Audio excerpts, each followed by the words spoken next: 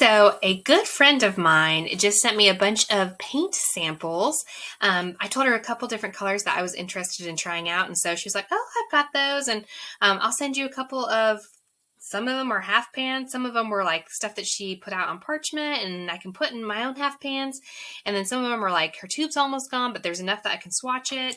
And then there were some just little dots. So I thought I would go ahead and swatch them out and you guys can swatch with me and we'll see what colors come up. So the first one I was going to swatch is our Winsor Newton. And this is, guys, okay, so I do not know my correct pronunciations of some of these paint colors.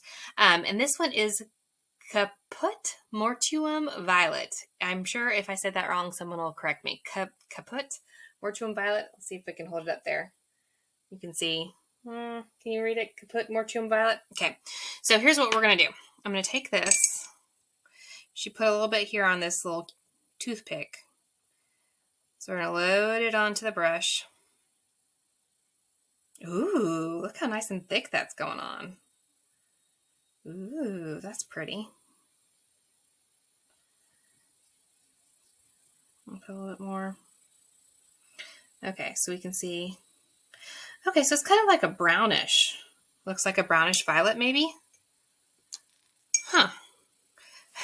So the whole, like, Latin part of it, like Caput Mortuum, makes me think of, like, mortuaries, like blood. And then I'm like, this kind of looks like dried blood. I don't know. That's a little grim, but that's where my mind went. Okay, so this next one that we're going to do here, this is Winsor Newton's Winsor Orange. And I asked specifically for this one because I am looking for a really good bright orange color. I've got lots of reds and I've got some good yellows, but I don't have like just a straight up orange that's like pre-made. Okay, so I like this, but I feel like it's pretty translucent. You know, I tend to like my colors a little bit more like opaque like that one. Just because, again, I've said it in other videos, but I really like my colors to scream on the page. So that's a little bit light for me, I feel like, Winsor Oranges. Okay, let's try this one. This is Winsor Newton's Terre Verte. I'm pretty sure I'm okay on that one because I took French for a couple years in high school and college. So Terre Verte is how you would say it in French. Okay, so let's grab some of this. I'm really excited about this one because I've heard it's a really pretty green. It's a really pretty kind of like light gray green.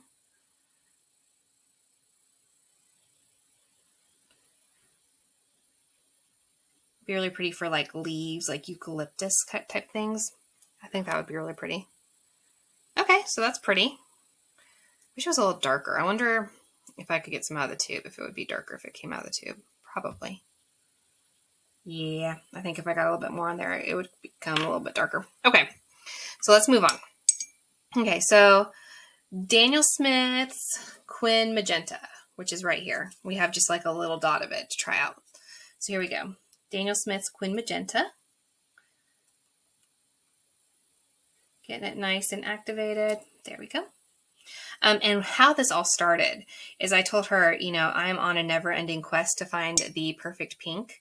I really love opera pink. However, because of the whole Lightfastness issue, I don't want to use it in a lot of paintings because I'm afraid that it's just going to fade over time. Look how pretty that is. Ooh, I like that.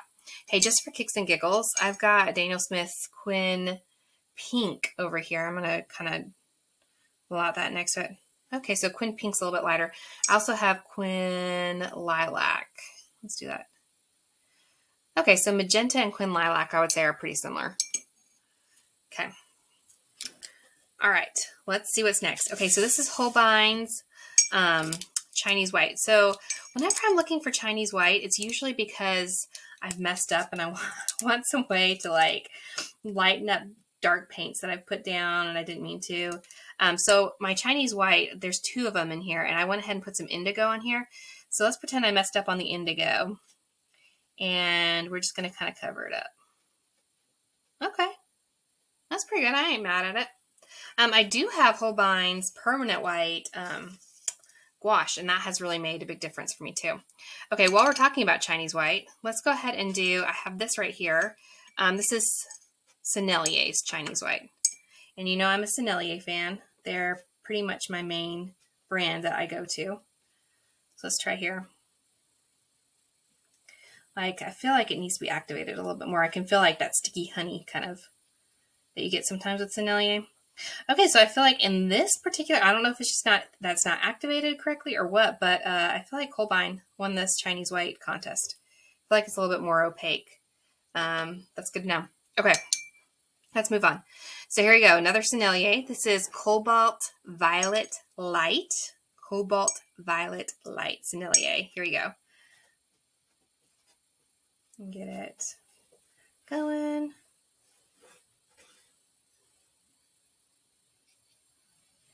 Ooh, that's a pretty color. It's kind of like mauve-y almost, huh?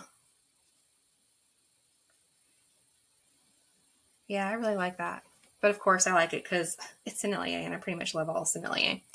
Okay, this one is Holbein Blue Gray. It looks really like, it looks like Smurf blue in the pan. So let's see what it looks like.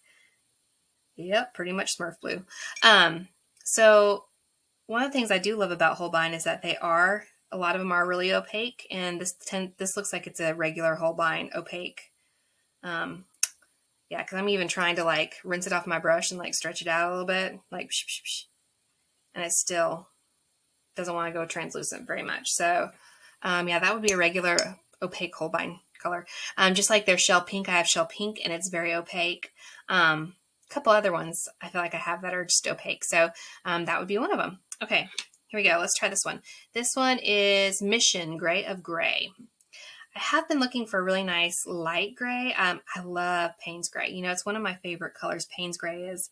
But I really sometimes just need a light gray, and I don't want to mix one up. So, ooh, look how pretty that is. I have to be honest, this is the first time I've ever used Mission watercolors. So that was one of the reasons why she sent me some of these, because I was like, ooh, I'd never tried Mission, and I'd never tried Schminke. And so I have both of those brands in here to try.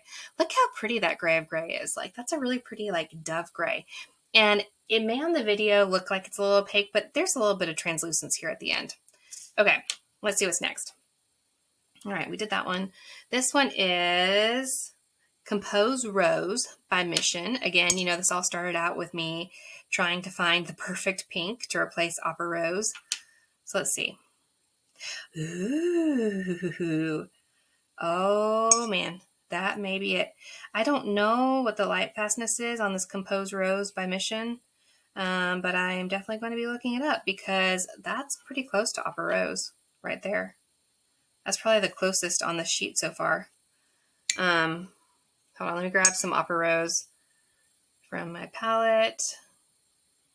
Okay, this is Daniel Smith's Opera Rose from my palette. Oh, that is a little bit brighter. But I mean, yeah. I think Compose Rose, though, is probably closest, like, especially if you compare it down here to these, which is what I was using as my substitute. Compose Rose is a lot closer, I think, to the Opera Rose that I'm trying to replace. So I'm going to look up the Lightfastness on that. That's interesting. Okay. Let's see. We got, this is Quinn Red by Holbein. Let's see. Oh, that's pretty. It reminds me a lot of, and we're going to try it here in a little bit, I think, Winsor Newton's Permanent Rose, which I guess makes sense because it's like just a darker version of Permanent Rose, right? But yeah, this is Quinn Red, just a really pretty light red. That's nice. Okay. All right. Let's see. Who's this? This is... That's Compose Rose. We did that one. Here's Winsor and Newton's Quinn Magenta. Maybe I wrote down Quinn Red. Maybe I meant Quinn Magenta. All right, here we go. So this is Winsor and Newton's Quinn Magenta. This was Daniel Smith. So here's Winsor and Newton's. Oh, that's pretty. It's going on nice. Get a little bit more water so we can spread it out just a little bit, see what it looks like. Okay, so here's the Daniel Smith Quin Magenta, and here's Winsor Newton's Quin Magenta. This one looks a little bit more purpley. It's got more blue undertones to me, I think. And then just to compare, this is Daniel Smith's Quin Pink and Quin Lilac. And if I'm looking for a replacement to Daniel Smith's Opera Rose, I still feel like out of all of these, the Mission Rose probably is, or the Mission's Compose Rose is probably the closest. Although that Quin Magenta from Winsor Newton is really pretty. Okay, continuing on. Okay, so this next one is one that I've been curious about for a long time because a lot of people use it. It's Jaune Brilliant by Holbein. So it's like that kind of peachy yellow color I've seen people use. Oh, that's pretty. It is a little translucent. That's nice. Let's see if we can. Yeah, I would say it's probably a little bit more translucent than like our Holbein Blue Gray down here. I feel like this is probably more on the edge of like Mission's Gray of Gray, probably same translucence as that. Okay. Moving on, let's do Winsor Newton's Permanent Rose. I already actually ended up buying this because I found it on sale. But we'll swatch it out just because it's here. It's part of the fun.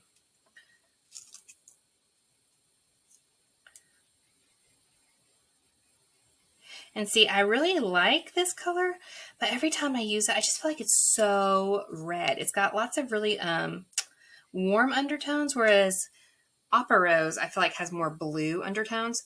So, like, you see the difference between the Compose Rose and the Permanent Rose? I think I really like that Compose Rose a lot. I mean, this looks almost the same as Holbein's Quin Red. I mean, that's Permanent Rose is pretty much a Quin Red. Like their Winsor Newton's Quin Magenta has more purple in it. Interesting. Okay. So here, I'm excited about this one. I've never tried Schminke before, but I hear about it all the time from artists online. Schminke is like the holy grail. So we're going to do Schminke's Brilliant Purple. Oh, that's pretty. Look at how pretty that is. Ooh. That's really pretty. Let's see if we can pull some out. Nice and translucent. But you can still get really bright and dark with it. Ooh, that's really nice. I do like that. Okay. Last but not least, this one I'm really excited about too. This is one of the Daniel Smith Duochrome paints. This is Daniel Smith Duochrome in Blue Pearl. And I've heard that you have to work on these to activate them a little bit. So I'm going to kind of like rub it around for a little bit. Make sure it's activated. Okay, I see stuff moving around on it, so that makes me think we're good. And get a little bit more water. Okay, here we go. Daniel Smith Duochrome Blue Pearl. Ooh, look, that's pretty. It's nice and shimmery.